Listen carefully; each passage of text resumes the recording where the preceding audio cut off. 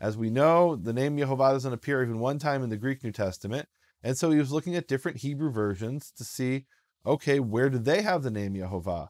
And as he's comparing Dutele and Munster, he sees that they're basically the same version with slight differences. But Shem Tov's Hebrew Matthew is something completely different. Shalom and welcome to episode 4 of Hebrew Gospel Pearls. We are in Matthew chapter 2, starting in verse 13, and we're going to see how far we get this time. We're no longer what we would say, as much as we're trying to go by the sections, we realize there's so much information for each one that we just don't know. So let's just see what happens, Nehemia. Let's Let's started. see how far we get. Yeah. Okay. So let's just start with reading it. It's the way that Shem Tov has it broken up. He has it broken up into 115 sections, the book of Matthew, and section 4 is only 3 verses, which is why I think maybe we're going to get more than 3 verses done this episode. But let's see. Let me read it because it's such a short section. Yeah. Hem ha'holchim v'hinei malach Hashem nira el Yosef. They were walking. This is the magi or the astrologers, whoever they were, these wise men. They were walking, and behold, an angel of the Lord, and it has hey there for Hashem. We'll get back to that. The angel of Yehovah appeared to Joseph. Kum v'kach et hanar v'timo v'rach l'Mitzrayim. Arise and take the boy and his mother and flee to Egypt. V'sham ta'amod ad omri elecha. And there stand until I tell you. Ki Hordus yivakesh et hanar la'arog. For Herod is seeking the boy to kill. V'kach et hanar v'timo, and he took the boy and his son. V'yihi sham ad met Hordus. And he was there until the death of Herod, ligmor ma shene'amar al pi hanavi, to complete that which was said by the prophet, umi Mitzrayim karati livni, and from Egypt I called my son. So 3 verses, that's the entire section. So what's interesting is Shem Tov has these critical remarks. We've talked about these, and critical I mean in that he's criticizing the Gospels. These are called hasagot, these critical remarks. That's the Hebrew word for that. And these 115 sections, I would assume, I would assume the reason is that after each short section, he wants to give a critical remark. And so one of the things I've been looking at is what is his remark after section 3, after section 4, after section 5, and after some of the sections, he doesn't have any remark. And you're left wondering, well, there was nothing in section, whichever section that was, to comment on. And some of the sections, he just doesn't have a comment. Now, like, for example, section 6 and 7, he has no remark, nothing to say. And in section 4, he doesn't even, he does say something interesting that we'll get to later. He draws a parallel with Moses. I don't know if we'll get to that this episode or the next one. But he's comparing Yeshua's life here to Moses' life in the house of the daughter of Pharaoh. So it's really interesting. But he doesn't have anything really of substance to say on these 3 verses. And I guess there's not. And it's surprising. As we'll see, it's really like he could have said something here that would have been a really good question that Shem Tov didn't raise. And I wonder about that. But we'll get to that. So, all right, can we start with the phrase, the angel of the Lord, the angel of Yehovah? Absolutely, we must. So, I mean, that is such an interesting phrase in and of itself. George Howard explains how when he was originally studying Shem Tov's Hebrew Matthew, he wasn't looking at, he wasn't actually interested in Shem Tov's Hebrew Matthew per se. He was looking at the Dutele and the Munster versions of Matthew that were published in the 1500s. Munster was a Protestant theologian and linguist. Dutele was a Catholic bishop. And around about the same time, in the early 1500s, they both claimed to have found a Hebrew version of Matthew preserved by the Jews. They eventually published these Hebrew versions of Matthew in a printed book. That's what published means back then, even today. They took the manuscript and they published it. And it was assumed that Shem Tov's Hebrew Matthew was the source of those 2 manuscripts. Well, Howard is looking up a completely different issue. He's not interested in Hebrew Matthew. He's interested in the name Yehovah in the New Testament. As we know, the name Yehovah doesn't appear even one time in the Greek New Testament. And so he was looking at different Hebrew versions to see, okay, where do they have the name Yehovah? And as he's comparing Dutele and Munster, he sees that they're basically the same version with slight differences. But Shem Tov's Hebrew Matthew is something completely different. It is not the same text as Dutele and Munster. It is what he became convinced was an original Hebrew composition rather than a translation. Now, we should point out that many translations have Yehovah in them. That is, they're translations from the Greek into Hebrew. And I just want to pull up here one of the things that we were talking about we wanted to bring, which was the Delitzsch's version. So I have here on my computer in the Accordance Bible program, I have Delitzsch's Hebrew translation. You can also get it online. You can download it for free in a number of different websites. Delitzsch's Hebrew New Testament, Matthew 2:13. Let's start with the Greek. So the Greek mentions Angelos Kuriou, which is the angel of the Lord. Angel of Lord. And then Delitzsch has Malach Yehovah. Yehovah with the full vowels, by the way. And Delitzsch tells you he's translating from Greek. We know he's translating from Greek. So why would he put Yehovah in this verse when the Greek had Lord, right? Why didn't he write Malach Adonai? Right. Any thoughts on that, Keith? I don't have any thoughts on that, Nehemia, because I'll be honest with you. I'm like George Howard when I started looking at this and saying, wait. And you're the first person that brought this to me about the little hey with the apostrophe. And I mean, every time I see it, I get stopped in my tracks. So that's an important point there, that a rabbi who's copying the Gospel of Matthew it would be very surprising for him to write Yud He Vav He. Right. The rabbis, they'll have a synagogue, and on the front of the synagogue will be a verse from the Bible. And usually in the verse, it'll say Hey with an apostrophe, which stands for Hashem.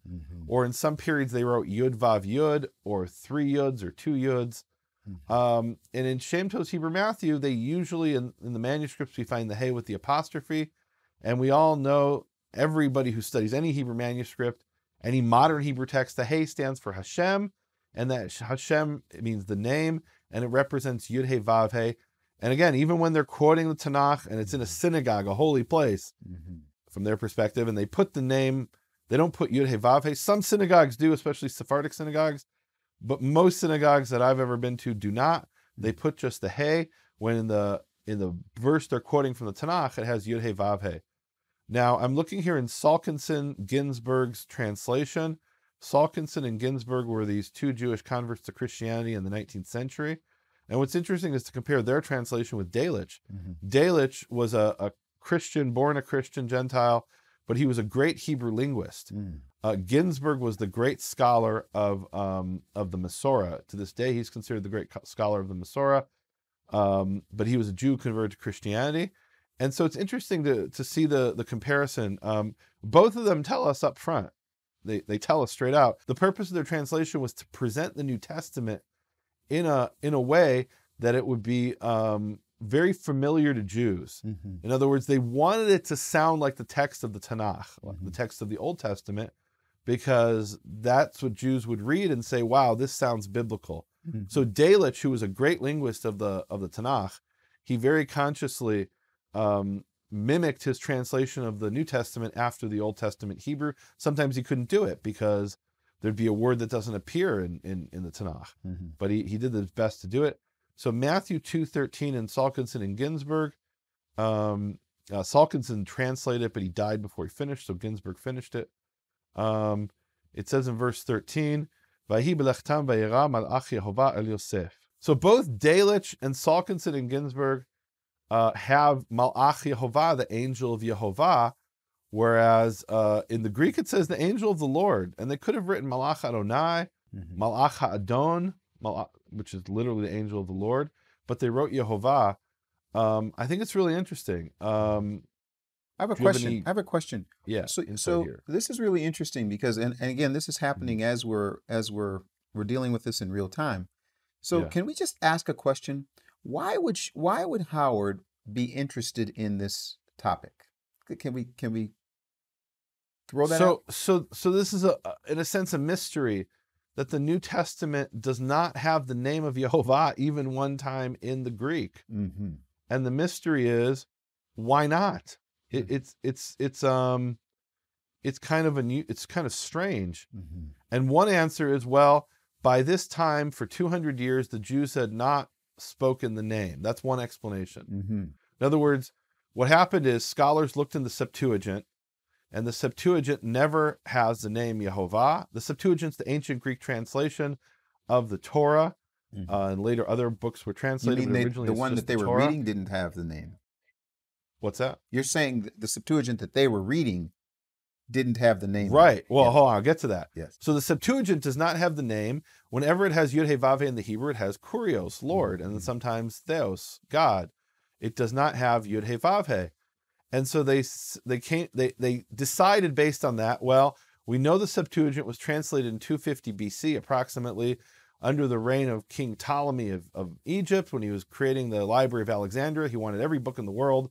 So he brought 70 rabbis or 72 rabbis, according to one version, and they translated it, we're told, identically, even though they were in different rooms, supposedly. Long story short, if the Septuagint doesn't have it, the conclusion was people didn't speak the name in 250 BC, and by the time of the New Testament, sure, they read Yud-Heh-Vav-Heh in their Hebrew text, but they pronounced it Adonai. That was the assumption, and still is for many scholars. However, what's come out lately is that there isn't a single manuscript of the Septuagint that predates the year 150 that has Lord, that has Kurios in place of Yehovah. In every single one of them, it has one of two things. It has either, the most common one, is it'll have Yud-Heh-Vav-Heh in Hebrew characters in the Greek text of the Septuagint, or it will have Ya'o in one instance, which is Yota, Alpha, Omega. The letter is pronounced Ya'o, which presumably is equivalent of the Hebrew Yeho, which is the prefix form. 4Q20 in the Dead Sea Scrolls has Ya'o in place of Yud-Heh-Vav-Heh. All the other manuscripts from around the middle of the 2nd century AD of the Septuagint have Yud-Heh-Vav-Heh either in Paleo Hebrew characters or regular Hebrew characters. And the takeaway from this is that the original Septuagint didn't have Lord, didn't have Kurios in place of Yud-Heh-Vav-Heh. It had the letters Yud-Heh-Vav-Heh. Origen, who's the church father, who comes along and he wants to determine what is the most accurate text of the Tanakh, of the Old Testament in Greek. He studies the manuscripts of the Septuagint, and he tells us the most accurate manuscripts of the Septuagint, they contain the name of God in Hebrew characters. Mm-hmm. So the question is this. This is the $64,000 question. Did the original New Testament written in Greek by Matthew, Mark, Luke, John, etc., did they have Lord? And especially in the context when they're quoting Old Testament verses where it says Yud-Heh-Vav-Heh, did they have Lord, Kurios, or did they have Yud-Heh-Vav-Heh in Paleo-Hebrew characters? Now, we found manuscripts of the Old Testament where it has Yud-Heh-Vav-Heh in Hebrew characters in the Greek text, meaning you're reading Greek left to right, and all of a sudden you get a right to left word, which is Yud-Heh-Vav-Heh. Right. For example, Nachal Chever, they have the 12 minor prophets from Nachal Chever in the Dead Sea Scrolls. That has actually written by two different scribes, because you can tell from the handwriting, there are two different scribes who wrote Yud-Heh-Vav-Heh in Paleo-Hebrew characters. You have the Papyrus Fuad, you have other ones. The point is that this was the question that Howard was asking, and many scholars have asked. Did the original New Testament have Yud-Heh-Vav-Heh? Maybe they pronounced it Lord, right? That's a possibility. But what they wrote in the Septuagint was Yud-Heh-Vav-Heh. Did the New Testament have that, or did it have Kurios? That's the $64,000 question scholars have been studying for decades. And Howard said, you know what? Let me look at these Hebrew versions to see when they translated it from Greek, where did they put Yud-Heh-Vav-Heh? And then he had heard, wait a minute, these priests, one a Protestant, one a Catholic, that is Munster the Protestant, Dutile the Catholic, they found a manuscript of Matthew among the Jews, and he looks at that, and then he compares it to Shem Tov's Hebrew Matthew. He's like, wow, Shem Tov's Hebrew Matthew is really different from the Greek in many places. And sounds like it was written in Hebrew according to him. You know, Nehemia, one of the things that does strike me in looking back now is that when I'm reading in the New Testament, let's just talk about this verse in 13. And when I get to this word, the phrase, the angel of the Lord, and I know the angel of the Lord is supposed to be, in my mind, capital L, capital O, capital R, capital D. I'm thinking, based on what happens in the Tanakh, in terms of my English translations, I always found it interesting that they're referring to the same capital L, capital O, capital R, capital D in the Tanakh, and yet they make it capital L, small o, R, D. And so for me, I just have to say the thing that was confusing is why would they do that? In other words, what's the agenda? Why would they not? I mean, if I'm reading this and I'm only reading in Matthew, why not treat the fact that they're talking about Yehovah? Why not capitalize the letters like they do in the Tanakh and the explanation that they give? So what you're talking about is when the New Testament's quoting the Tanakh, the Old Testament, and in the Tanakh it says Yehovah, and in English it's written all caps Lord. Why isn't it all caps Lord in the New Testament? And the answer is they're translating from the Greek, and the Greek doesn't have Yehovah, Yehovah. It has Kurios, Lord. That's why. So I think what they're doing in a sense is being faithful to the Greek. They're not being faithful to the Hebrew, right? That's where the problem comes in. To say the least. So, all right. I think at some point we're going to want to do a study where we go through every single instance where it has Yud-Heh-Vav-Heh, or actually it's Hashem representing Yud-Heh-Vav-Heh in Shem Tov's Hebrew Matthew. I don't think we'll do that right now, but the fact that they write it here, I think, is simply a function of this phrase that appears repeatedly in the Tanakh, Malach Yehovah, the angel of the Lord, the angel of the Lord, the angel of the Lord, which is always Malach Yehovah, Malach Yehovah, Malach Yehovah. It appears in the Tanakh 58 times, this phrase.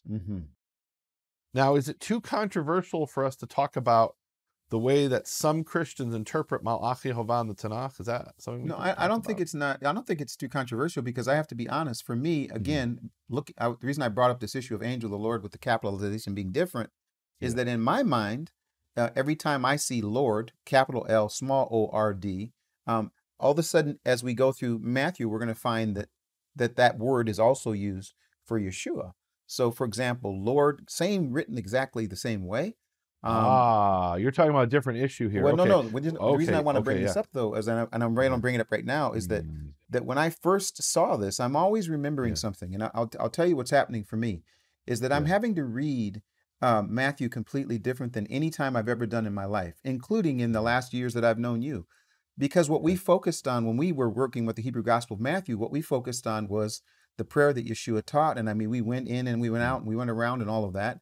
And I didn't get a chance to really focus on Matthew as a full text in the Hebrew Gospel of Matthew. This phrase jumping off the page for me gives me a flood of information and a flood of thoughts. And one of the thoughts is, I wonder if that's why when I would say Lord, L-O-R-D, before I knew anything about the name, before I knew anything about the Tanakh and the Hebrew and all of those sort of things, in my mind, what did it mean? So again, that's why I'm bringing it up. And I think there's a lot of people that are like me, that there's a how can I call it? We're having our minds having to be changed in terms of that word. It's not a small thing. For you, you'd be like, but for us, it's a big thing. So you raise a really interesting point, which is different than what I was talking about. In other words, we have 58 times in the Tanakh the phrase Malach Yehovah, and that takes on a theological connotation in some Christian circles, starting with Justin Martyr around the year 150. He, as far as I know, the first one to bring it up. Maybe somebody before him brought it up. We'll get back to Malach Yehovah. What you're talking about is when it says Lord in English. Let's just say in English. And let's say we didn't use any capital letters, right? Let's say we wrote everything in all caps or all in small caps. And let's say you just heard it. You didn't know whether there was a capital L-O-R-D or not. How do you know who Lord is, right? In other words, Sarah refers to her husband as my Lord, right? Adoni. In Hebrew, we can see a distinction between Adoni and Adonai. Amen. Adoni means my Lord, referring to a human or an angel. Adonai only refers to God.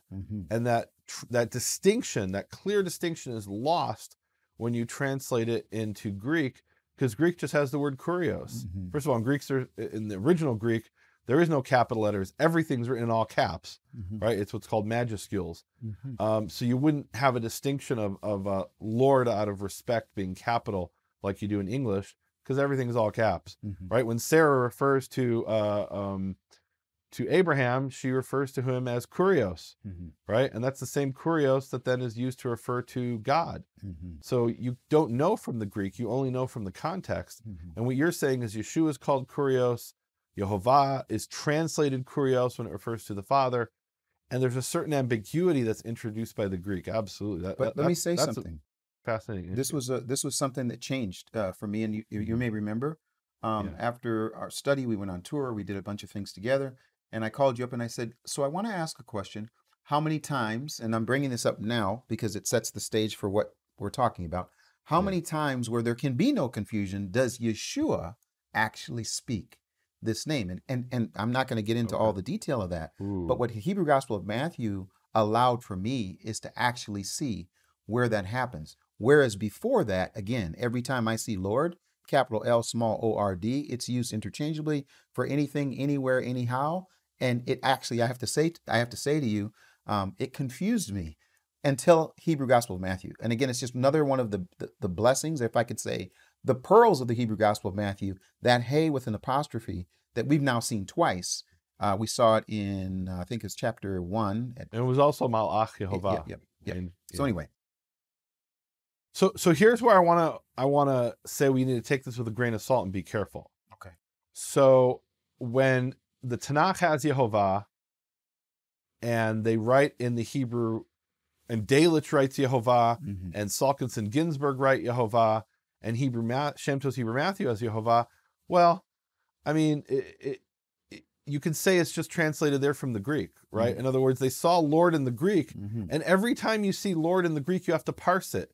Is this Lord all caps, or is this Lord capital L, small O-R-D, or is it Lord all small L-O-R-D? So you have to parse of one of three options when you see it in the Greek. And so Ginsburg did that, and Delitzsch did that, and maybe Shem Tov did that when he, supposing he translated, maybe he did that. What's interesting to me is when Shem Tov Hebrew Matthew has Yehovah represented by Hashem, and there isn't kurios in the Greek. That's what's interesting to me. And we'll get to that later in a much later episode. That's the beauty, because there you can't say he's translating from the Greek. It's not in the Greek. So, wow. So this is an interesting topic, Malach. I mean, these two words. Oh, can we talk about Malach, Yehovah, angel of the Lord in Christian theology? So there's an idea that goes back to the 2nd century, at least. Justin Martyr wrote a book called Dialogues with Trypho, and there he talks about the angel of the Lord. He refers to as, he describes as what's known as the pre-incarnate Christ.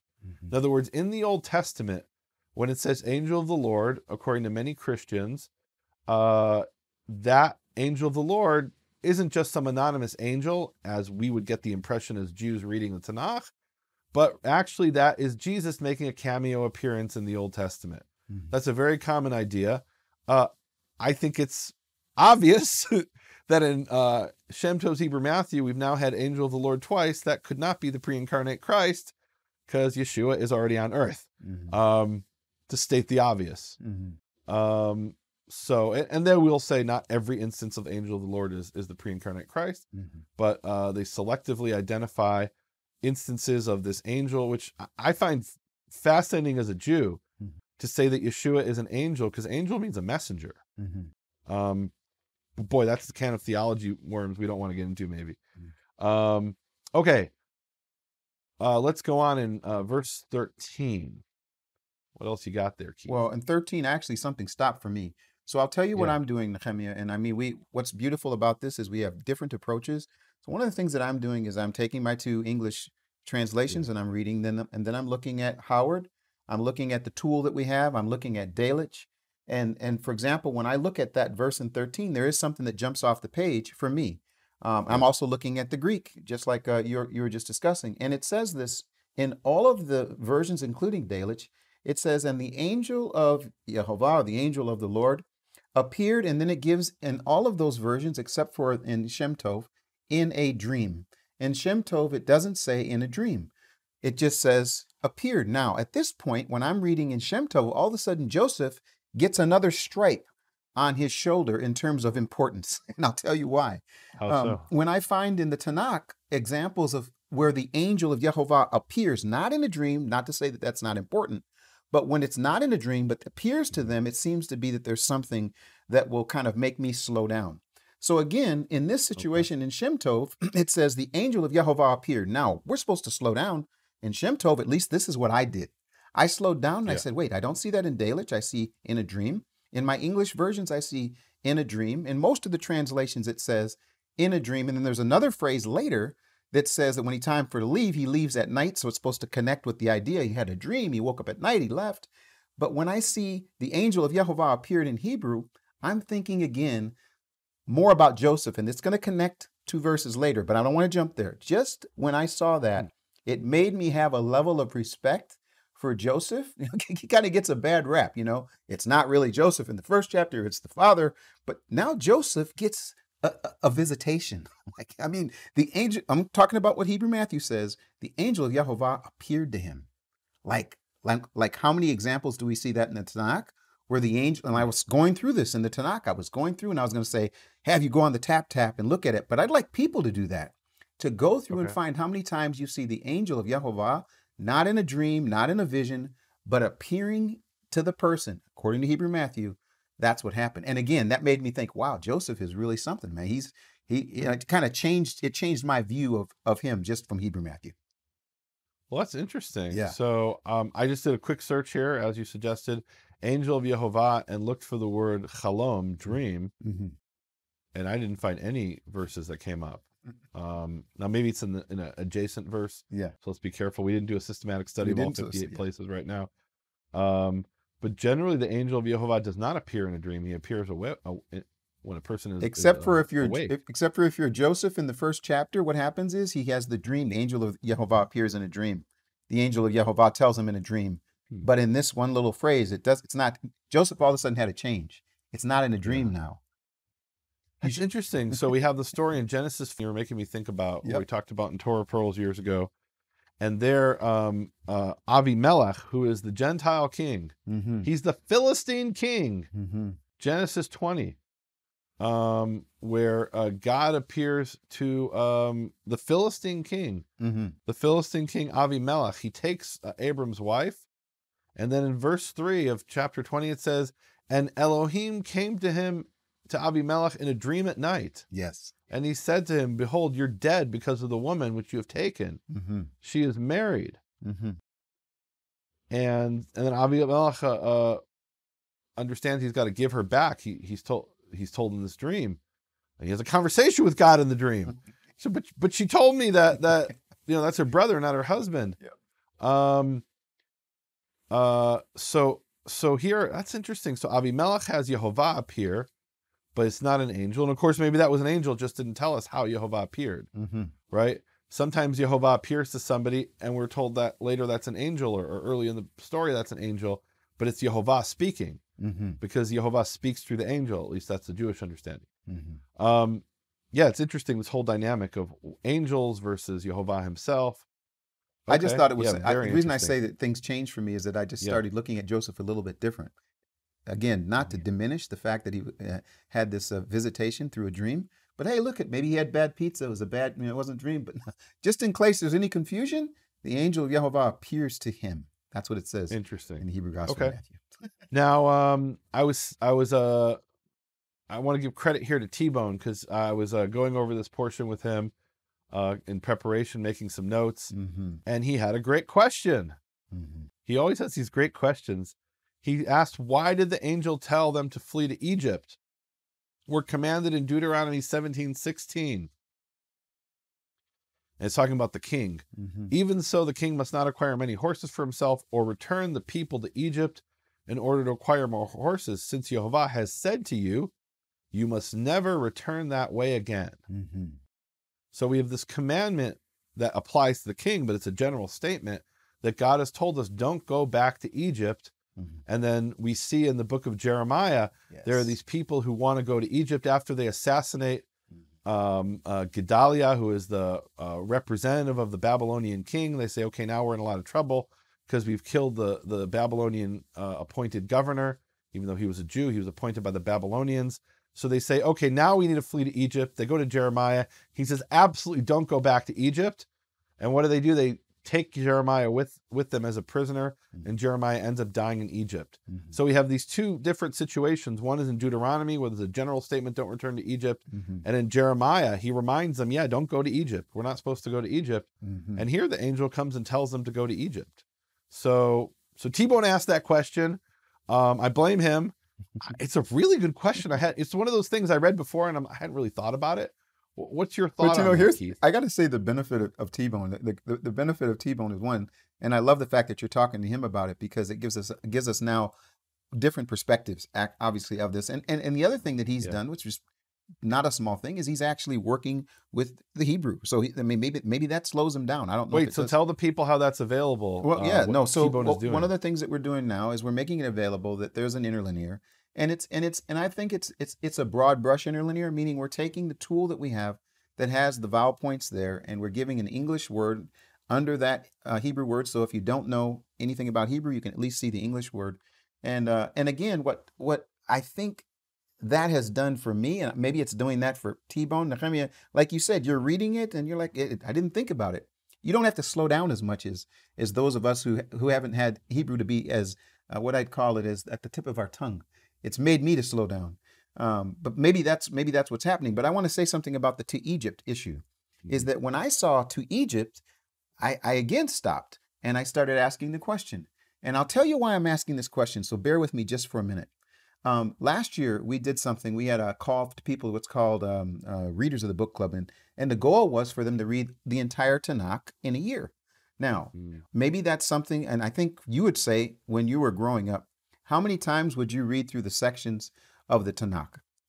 Just when you're in the synagogue. Well, the Torah itself, we read once a year. We went through the Torah, and so the rest of the Tanakh, I sat and read it because I wanted to know what was in it. But the average Jew may never read the book of Job or the book of Judges. They might read a section from Job or a section from Judges, but to read it from cover to cover, I would say 99% of Jews have never even couldn't tell you where Job is in the Tanakh. Okay, now here's what's interesting. So I was now I've gone on this process, Nehemia, where I've read through the Bible. I used to have a little program called the 1 year Bible, where you'd read through the entire Old Testament, New Testament. That's the way I understood it then. So we did this exercise. This is going to relate to this. The exercise was to take a full year and read the entire Tanakh. And so people went through it. And there were many people that would say, I never really knew about X. I never really thought about X. This is tying into what we're going to end up talking about in a couple verses. But when I saw flee to Egypt, immediately I start thinking about who was ever sent to Egypt. And I think about Abraham going to Egypt. Right. And I think about Isaac or Abraham. Not Isaac, but Abraham and then Jacob. Yeah, but then Jacob. And then the next thing that hits me is I think about Joseph getting this command to go to Egypt. And I think, I know of another Joseph that went to Egypt. But again, if I start just in Matthew, I don't get a chance to kind of have that background, and it illuminates the situation. I guess that's my point. So, I mean, Egypt being kind of a place that was used, obviously, when we think of Egypt and who came out of Egypt and the importance of the significance of Egypt, man, I mean, the Egypt issue jumps off the page. I guess is my point. Right. Well, I love T-Bone's question, and I think it has to be one of those things where it remains a question. If you believe that an angel actually appeared to him and said these things, then it's not that big of a question, right? In other words, God can, we talked about this with the virgin birth story. Can God violate his own law? And the answer is yeah, he does all the time, right? He establishes this is the principles for us, but then he can, he may say, hey, like, for example, in the tabernacle, we're told not to have any images before God. And then the tabernacle tells us to make 2 cherubs, right? So what's going on? I thought God can't violate his own law. Well, yeah. I mean, if he tells us to do something specifically, we do it. Or he tells Moses to take the rod and on the rod to put the serpent. Well, we're not supposed to make any graven images. Moses could have said to him, maybe should have said to him, but Yehovah, you told me in the 10 Commandments, all 600,000 Israelites heard it. Don't make any graven images. Yeah. Instead, Moses is obedient to God. So if you believe God is speaking to Joseph, it's not it's a question, but it's not really a question. I love it. Well, So I mean, verse 14. I mean, I don't know. Can I go to verse 14 or no? we can go to verse 14. Absolutely. So then again, I'm still on Joseph, everybody, just so everyone understands. I have a new respect for Joseph, a new understanding of Joseph. First, we find out that he gets a visitation. Second of all, it tells him to go to Egypt. Third thing he does, which immediately made me remember Abraham. Verse 14, and it says, and he arose and he took the child and his mother by night. In English, doesn't say that in Shem Tov, and he departed for Egypt. And I think about Joseph being I think it's the word, a righteous man. And part of that righteousness maybe has to do with the fact that when he hears a thing from the Father, he actually does it. So he believes that he's been told to do this, and he actually does it. And I think Abraham, go, and he goes. I think about it tells Abraham, take your son. And the next morning he gets up and he takes his son. So for me, again, when I read that, I think about the fact that Joseph is a person that when he hears it, he actually acts. Doesn't seem like there's much debate between Joseph and the call. He's in Israel. It says go to Egypt. He says okay. That he gets up and he goes to Egypt. And then it says and he was there. No, I mean, can we go to do you want to say something about verse 14? Well, so I want to say something about Egypt as a character in the story. Oh, good. In other words, we have we have the angel of Yehovah, we have Joseph, we have the boy who's not named in this, at least this section. We have the mother who's not named, and then we have Egypt, which is named as a character, and the three times, Egypt, by the way, 3 times Egypt comes up. That's interesting. So the reason, or I would say one of the points of naming Egypt as a character in this account has to do with something that I don't think we're going to get to this time. We'll get to next time, which is that there is a dialogue going on here, I believe, between I don't want to spill the beans, but there's this incredible insight you get from understanding the Jewish the cultural context here, the Jewish understanding of the Exodus story of Exodus chapter 1, and it's something not stated explicitly in the Tanakh, but it's something that certainly the Jews of this time, they believed had happened. It was told in Jewish legend, and that's something that's in Exodus 1 that is in Egypt. So Egypt needs to be in the story in order to tie you.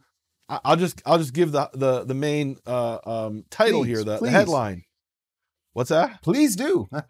So the headline here is that this account of Yeshua is parallel to the account of Moses, and especially as the Moses story is told in Jewish legend, right? There were these Jewish stories that were told, and you see this in the Targum. We'll get to it next time. I don't think we have time to get to it today, but there's in a sense more to the story in Exodus 1 in the minds of the Jewish audience in the 1st century AD than just what's in Exodus 1.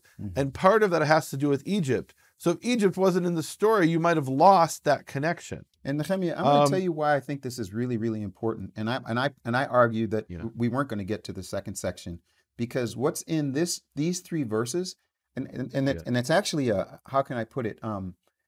It's really an interesting thing, because in these 3 verses we jump ahead in time, and then the next verses we go back in the actual present time.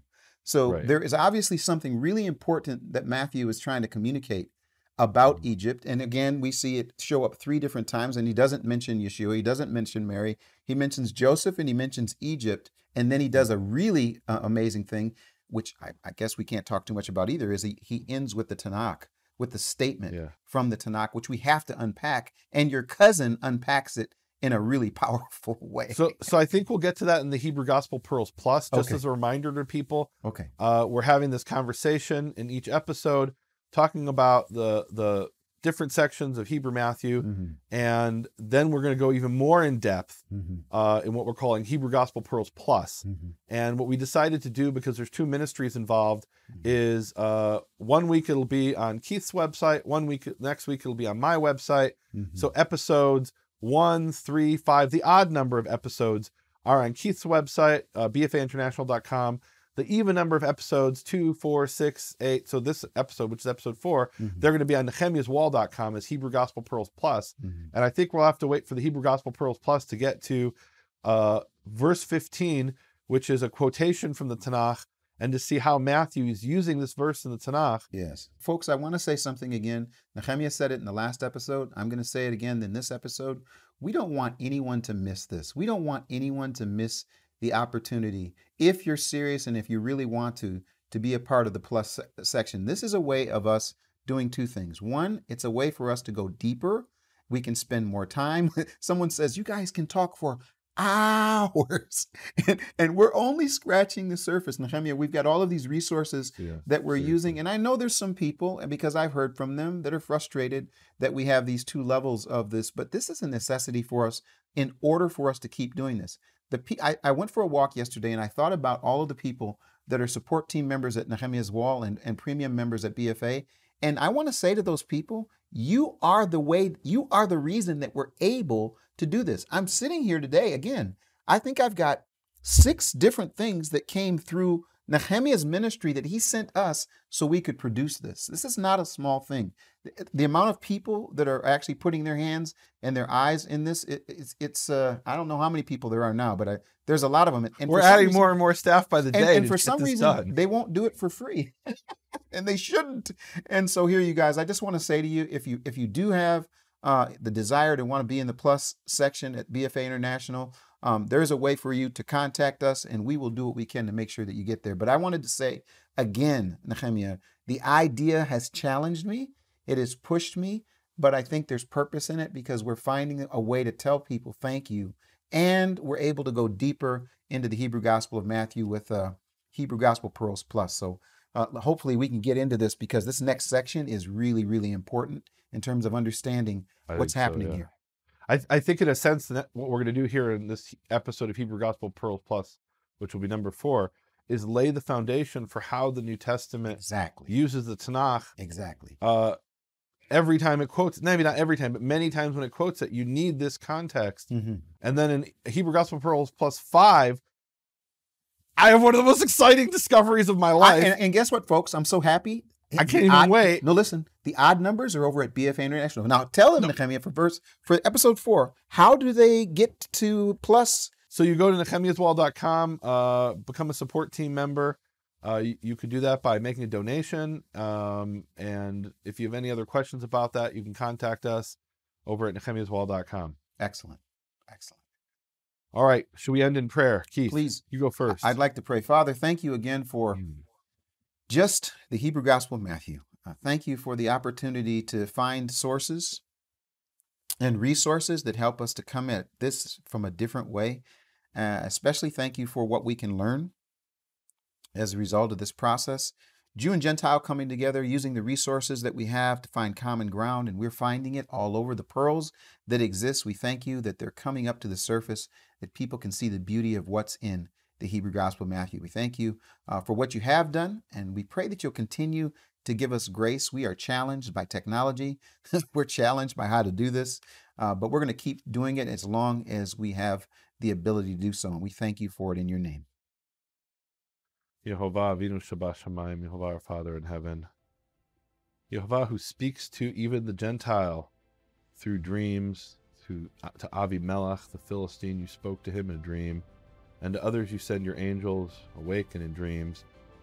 Yehovah, send your angels and send your message by whatever mechanism you choose to guide us, to guide all those who are calling upon your name. Amen. Amen.